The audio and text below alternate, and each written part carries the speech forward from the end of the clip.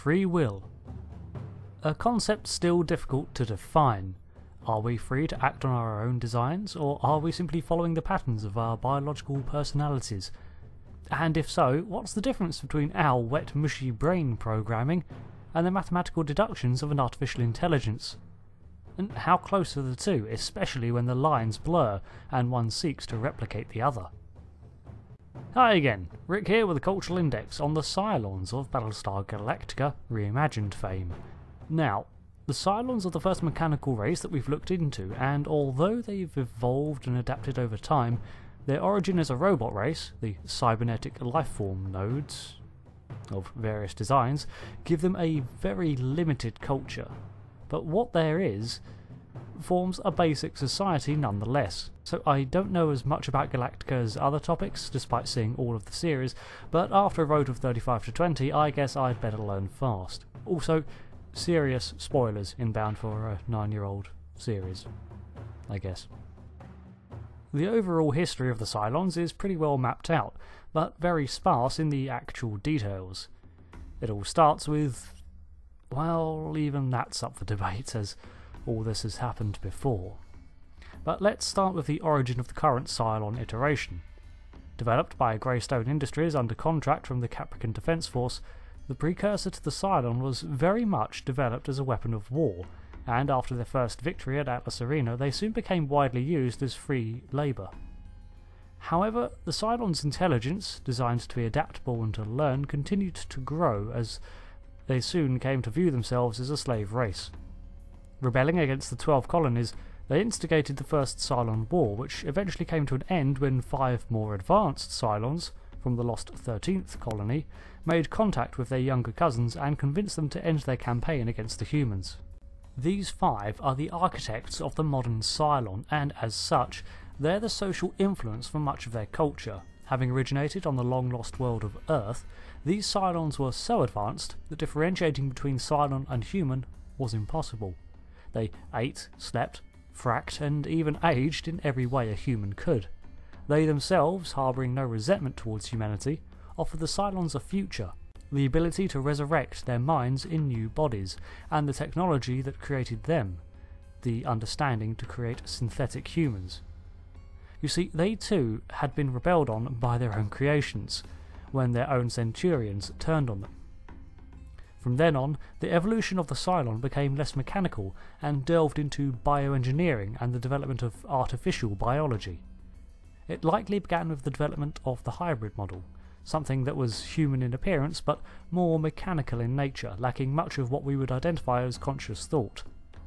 8 new human Cylons were created to further increase their survivability through the potential procreation and, perhaps, with the hope to better understand and cooperate with humanity.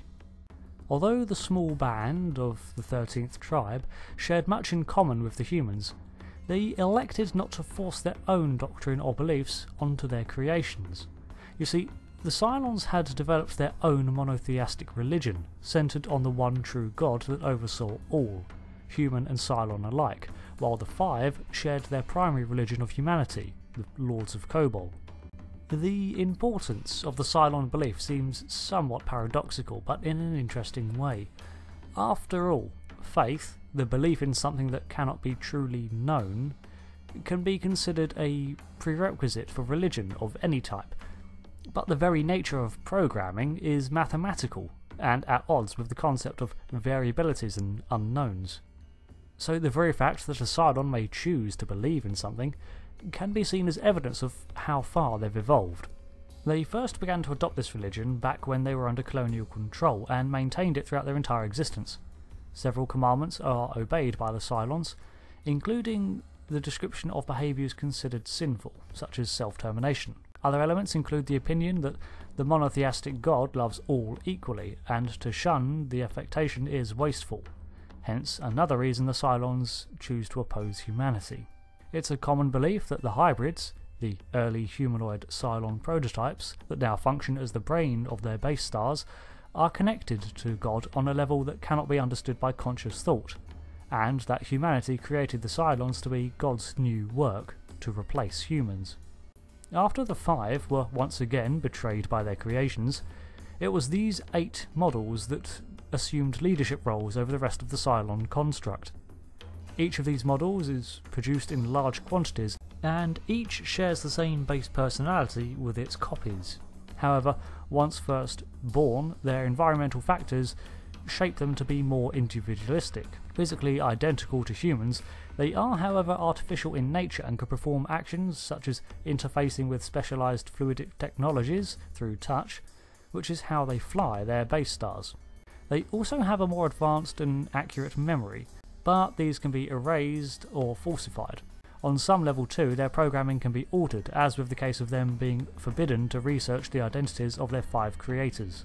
On the death of a Cylon, their memories are transmitted to the resurrection arc, where they are then downloaded into a new body to awaken anew. During this process, it's possible for them to access more of their mind, and many perceive this as visions, and they can too, in fact, dream. Possibly of electric sheep. Uncertain. On waking, they are often in a state of panic or confusion, having just moments earlier experienced death, and are attended to by nurses to placate and soothe them. This shows a distinct level of care for their own kind, and a clear sense of compassion.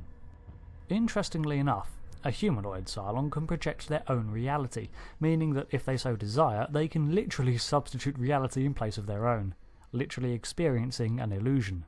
This projection can be shared with other Cylons and remains the only form of artistic expression left in their culture, as it's entirely left to the whim of the creator and their experiences. They share the same emotional spectrum as humans and are motivated by many of the same desires. One directive that they seek to achieve is the ability to procreate naturally, beyond simply constructing new models. This has resulted in several failed attempts of sexual reproduction between humanoid Cylons and the insemination of humans and vice versa. Their belief in a god that loves all its creations led some to the opinion that love is crucial to the production of a child. However, as mentioned, each Cylon, once exposed to environmental factors, basically becomes its own person, although some traits are seemingly constant. The number 1s seem to gravitate towards positions of power in the Cylon hierarchy, and although they reach action by vote, it seems that the 1s maintain a manipulative control over many of the other models of Cylon. In fact, it is the 1 model that removed the 5 from power and instigated the Second Cylon War, this one ending in the near-total annihilation of the 12 colonies. They are stoic atheists and possess a hatred of humanity, often allowing this spite to colour their actions. The number 2s enjoy mincing words. They often believe in a sense of destiny and spin tales to achieve a desired outcome. Equally as manipulative as the 1s, the 2s prefer to act as an unreliable guide to others with mystic suggestions and cryptic conversations.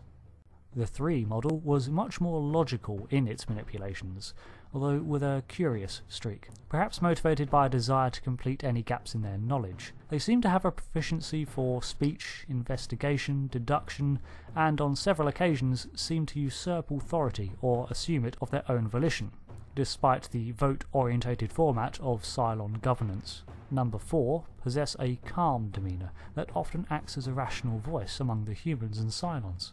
Their approachable demeanour makes them perfect as passive spies, while their logical approach to things marks them as scientists and doctors.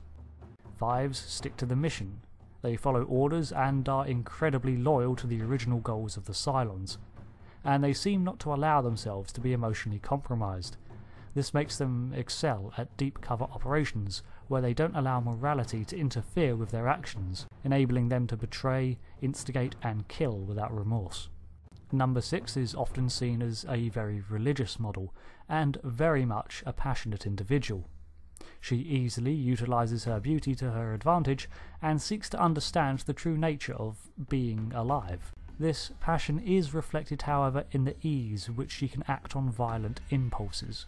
Of the 8 models, the 6s seem to enjoy diversification the most, sporting varying outfits and hairstyles, reflecting the more impulsive characteristics of this line. Number 7 was rendered a defunct line, and very much a creative model, designed to reflect on decisions. It was known for being sensitive, thoughtful, and seemingly enjoyed the arts. It's a shame this line was killed off by the number ones, as an artistic influence would have gone a long way in building the society of the Cylons. All records of the Seven's existence was purged from the memories of the other models to cover up the destruction due to a jealous act.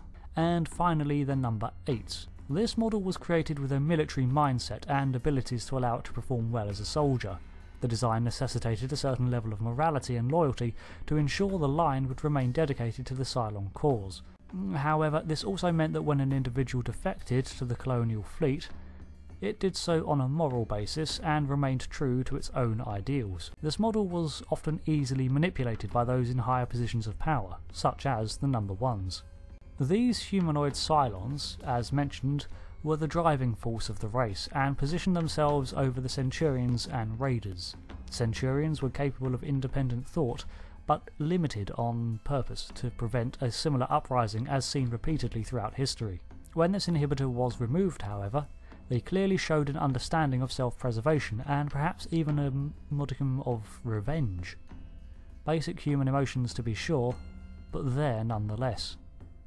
The Raiders have a basic intelligence about the level of a dog, and have shown the ability to follow orders as well as form their own tactical actions. However, a Raider that doesn't follow commands is often considered faulty and lobotomized to rectify the error. It's a strange thing to see the humanoid Cylons making the same choices their creators did, as did their creators of those creators and the like. And as the Pythian scrolls say, all this has happened before, all this will happen again. The Cylons are a relatively young race. Literally being created, rather than evolving naturally, means that their culture is still forming. What elements that they do have are based on emulation of humans. Their monotheistic faith, their technology, their drive to survive are all imparted from human culture. As such, it's unlikely we'll see a truly unique society, especially given how the series ends and the ultimate reveal that the future of the Cylons is to effectively become indistinguishable from humanity. They had an entire line of humanoid Cylons devoted to culture and artistic creativity, but it was destroyed by an act of petty betrayal, not by the humans, but by one of their own. Thanks for listening to this index, even if it was a little light on the culture.